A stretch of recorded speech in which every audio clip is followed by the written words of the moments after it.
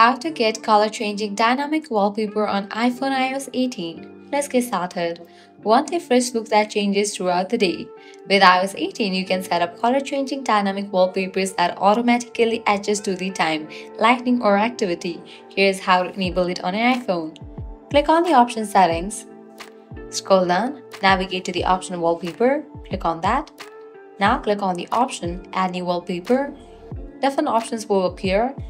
You can see different sections featured, weather and astronomy, emoji, unity, and many more. Head over to the section iOS 18.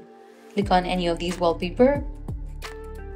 Now here you're gonna find different color options: yellow, pink, azure, purple. Set it to dynamic. Once you have set it to dynamic, now you will see a preview of how it looks with different colors and movements. Once you are done, you can click on add.